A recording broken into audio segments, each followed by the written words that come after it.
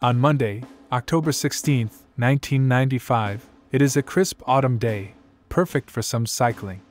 The stage between Askersund and Karlsborg is a little over 50 kilometers, approximately half a day's journey for the cyclist and mountaineer Göran Kropp. He is on his way to an expedition where he cycled with all his gear, including climbing equipment, from Sweden to Nepal, where he climbed the world's highest mountain without the aid of oxygen, Sherpas, or any other assistance. It took him 1 year to complete the journey, covering approximately 17,500 kilometers of cycling. The country road winds along the western shore of Lake Vättern, passing through avenues of oak trees. Göran confidently pedals on his well-used crescent bike, pulling his trailer from pack track. Besides Göran, the whole setup weighs 129,145 grams.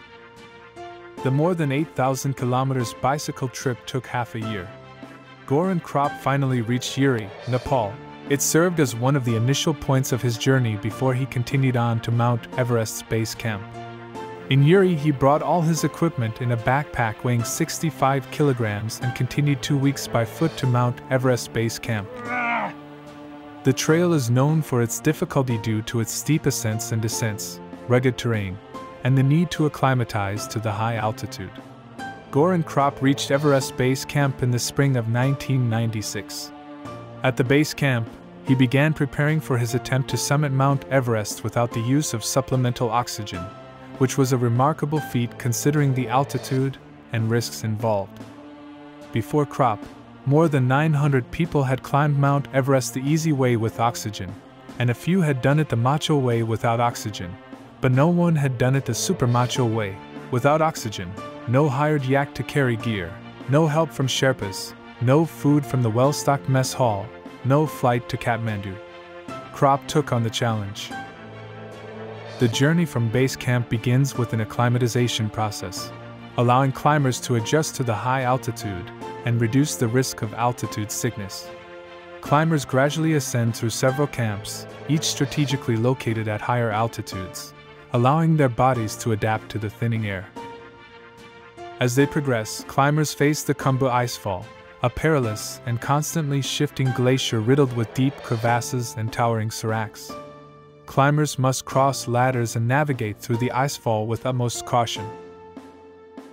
On May 3rd, Göran Kropp was 7,908 meters high at his camp. There was a brief period between the jet streams and the monsoon in May when it was possible to climb the mountain. The forecast indicated good weather.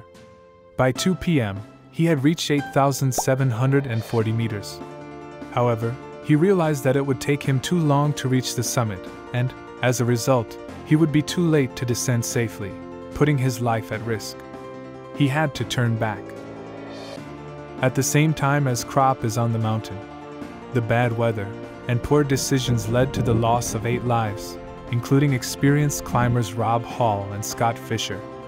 Many climbers reached the summit later in the day than planned, causing them to be at high altitudes during the afternoon when storms were more likely to occur.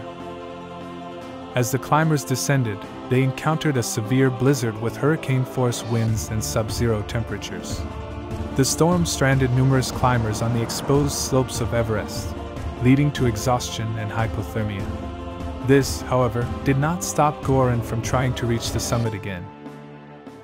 He sets off again towards the summit at 1 a.m. on May 23rd.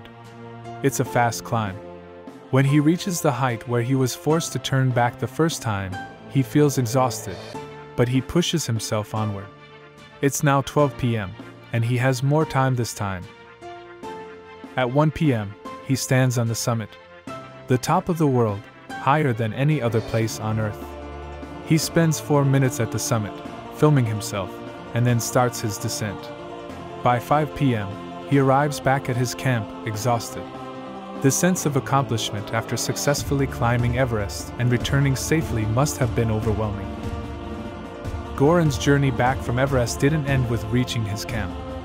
After resting for a while, he continued his descent down the mountain, eventually reaching lower altitudes where he could recuperate more comfortably. Göran Kropp embarked on an equally remarkable journey back home. He jumped back on his bike once again to start the journey from Nepal back to Sweden, completing his round-trip expedition.